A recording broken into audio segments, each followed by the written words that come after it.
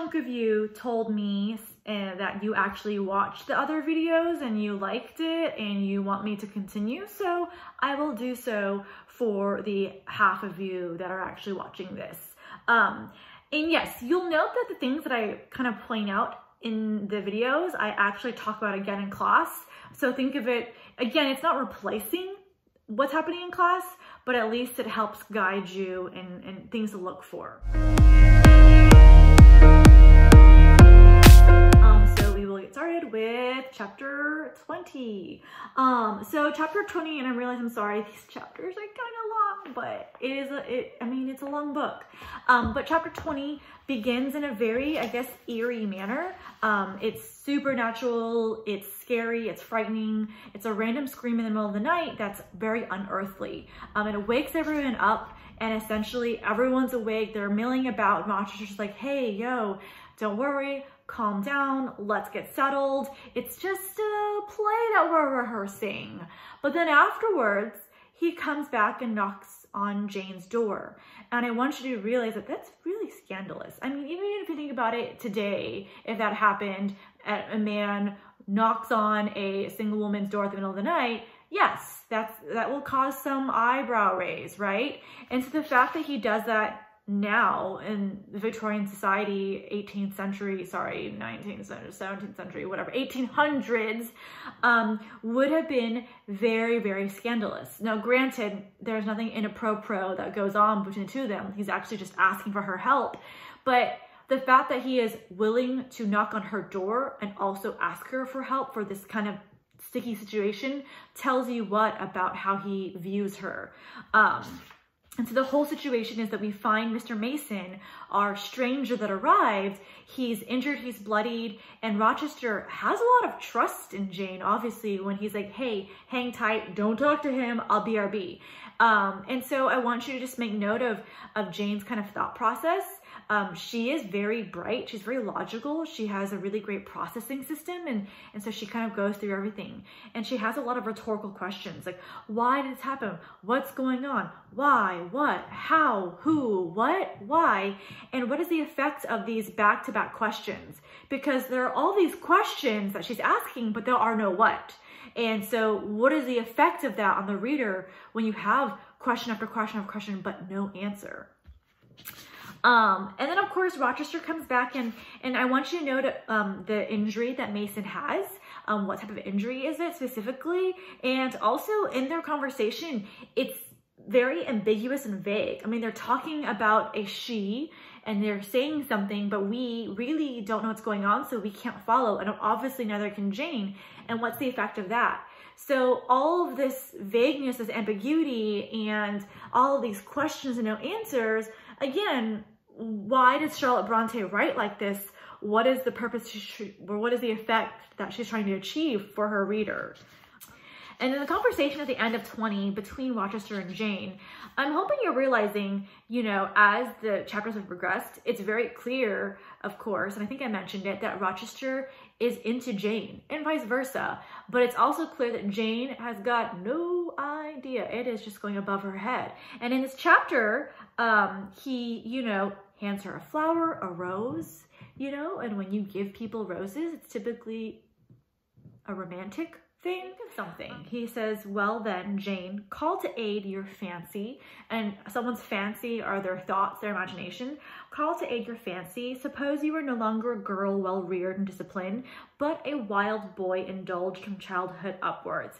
Look at that passage, that monologue. What is he asking Jane to do? What is he asking her to think about? And why is he asking her that? What is the purpose? What is his motivation? And what is he trying to actually tell her with this particular monologue? Hopefully you get it. If not, we'll talk about it in class. And then she responds, and essentially he pauses and then he switches gears. Like she notices his tone shift. Little friend, said he in quite a changed tone, while his face changed to losing all of its softness and gravity and becoming harsh and sarcastic. You've noticed my tender penchant for Miss Ingram. Don't you think if I married her, she would regenerate me with a vengeance? And so why does he randomly switch gears and bring Blanche Ingram up? What's the intent behind that? And I want you to think about, I don't know, the game of love and how not like the literal game, but just the idea of how people, when they are interested in other people or when they're trying to see or whatever, how do we navigate that? How do men and women, girls, boys navigate that? What do they do, you know? Or what do they not do, you know? So there's that. What would I do without your smart mouth? Jane goes back to Gateshead at the request of Mrs. Reed. And so it's a longer chapter. And one, I do want you to know, before Jane heads back to Gateshead, she does have a curious conversation with Rochester. It's very confusing to her and she's perplexed, and I think it's a little confusing to us as well. But I want you to, again, realize that Rochester is in love with Jane, and he essentially is making plans and doesn't want her to leave, and he essentially is saying that without saying it. And she's like, and we're like, so just, we'll talk about that later. But so one, the Reed children, I talked about it in the earlier chapters, like how are they characterized? What were their actions? And how does that reflect, or does that reflect, you know, similarly or differently when they're grown up and adults? About John Reed, Eliza Reed, Georgiana Reed. Tell me about their endings, essentially. And in many movies, novels, TV shows, if you think about that idea, that's how authors and writers try to portray the moral of their lesson. Like the bad guy has a bad ending, the good guy has a good ending. So XYZ, that means be good and you'll have a happily ever after. And so what kinds of traits is Charlotte Bronte trying to push us away from as humans? If you think about John Reed, Eliza, and Georgiana, what is she saying about those types of people and how they end up? So those are things to note. This is where we find that Mrs. Reed is not redeemable. I mean, she is a pretty terrible person, honestly. She's not a good person at all. And so, but I want you to know that Mrs. Reed essentially tells Jane, like, hey, you do have family, other family that actually care about you, maybe wanted to find you, but I told them that you were dead.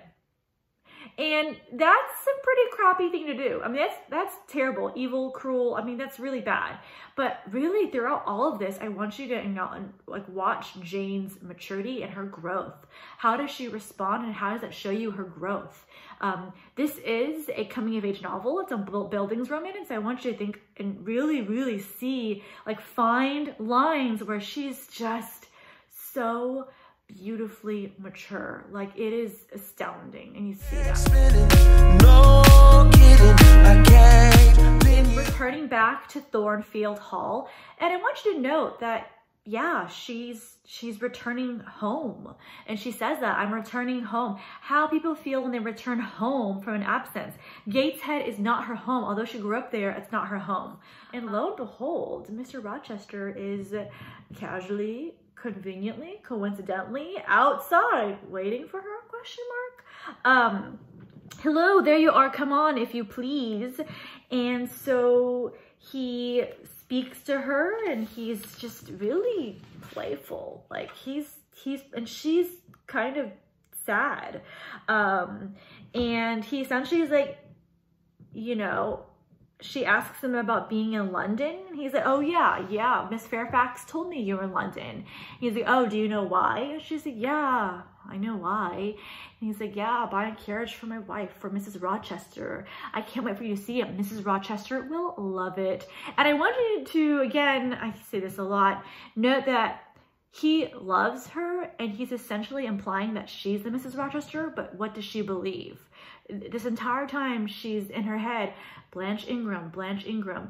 And so he's kind of trolly. You find it a lot in these chapters. He kind of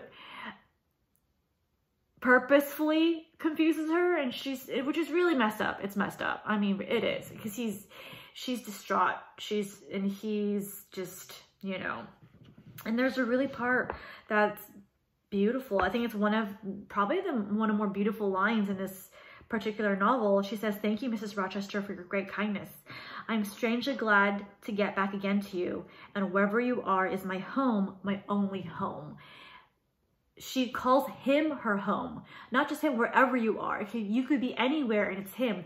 That is so romantic. So like, ooh, like, right? Cute. Okay, I've only said it once this entire time. I'm feeling like it's progress. Beautiful mind. This is the chapter. This is the chapter. It's not obviously the climax because I wouldn't say it is. It's getting there though, but it's a big crucial turning point because this is a chapter where they both officially acknowledge their love for each other out loud, in person, all that stuff. 1, note the weather, and how it's described in chapter 23 and why that's important. What literary device, figurative language am I talking about? Especially knowing that they confess their love to each other. So Jane and Rochester are having a conversation. And again, he's pretty trolly. I mean, he essentially tells her like, Thornfield's great, right? Do you love it? Do you love it? She's like, yeah, I love it. He's like, it's gonna suck that you have to leave because you're gonna have to move on. I'm getting married, you know? And she's like, yeah, very soon. And so he like, it's almost as if he's purposefully egging her on. Sorry, this is Penny. She's being very needy right now. And he asks her questions that I almost like he knows will make her feel distraught. Like telling her about, you know, will you miss being at Thornfield? How was the distance to you? And you see her building up this emotion. Like it progresses. It's almost like a wave. It's getting bigger and bigger and bigger. And she starts to like sob because he's making her feel so distraught because he's telling her like, you're going to be gone forever. Aren't you going to be sad? And at the end of it, I tell you I must go, I retorted, roused to something like passion. Do you think I can stay to become nothing to you? Do you think that I am an automaton, a machine without feelings, and can bear to have my morsel of bread snatched from my lips and my drop of living water dashed from my cup? Do you think because I am poor, obscure, plain, and little, I am soulless and heartless? You think wrong. I have as much soul as you and full as much heart. And this is a powerful and beautiful and an empowering moment because she's like, I may be poor, I may be plain, I may not be, you know, all of these great things, but I have a heart and I have rights. And really claiming that acknowledgement of her feelings and acting upon it. That's huge, huge, huge. And he's like, this is what I was looking for. This is what and so I don't know why he just didn't ask her. He could have just said, hey, do you love me? And I think that with any movie, novel, TV show, the problem with everything is lack of communication. Like if he had just said, hey, I'm into you, are you into me? We would have been done with this like 300 pages ago probably. But you know how it goes. People are incapable of communicating directly. And so then he asks her to marry him. I ask you to pass through life at my side. Like I ask you, I offer you my hand. And she's like, you're joking, you're kidding. And he's like, no, I'm asking you. And he essentially says, you know, in the next couple of pages, Jane, I summon you as my wife. So at the end of 23, when they confess their love, what happens? It's very important to note. And what might that mean? Everything is symbolic and means something in literature. You know that. And I would say in Jane Eyre, like, it's like pretty in your face, right? It's not like this like, I don't know. No, it's pretty clear. And so what happens at the end of 23 as they are falling in love, kissing, and what might that mean? And then afterwards, when they go back inside, because oh my gosh, Miss Fairfax caught them kissing, which is very scandalous. But at the end of it, what does Adele tell Jane? And again, what does that mean? What is that an example of? And so that's it. That's 20 through 23 in kind of a nutshell-ish, things to look for. That's it. Okay. Look, we're at chapter 23 already. We're almost basically done with the novel. It's gonna progress really fast. And I'm super proud of you if you've been reading. If you haven't, I'm not as proud of you, but please read, please. Okay, I will see you later. Bye.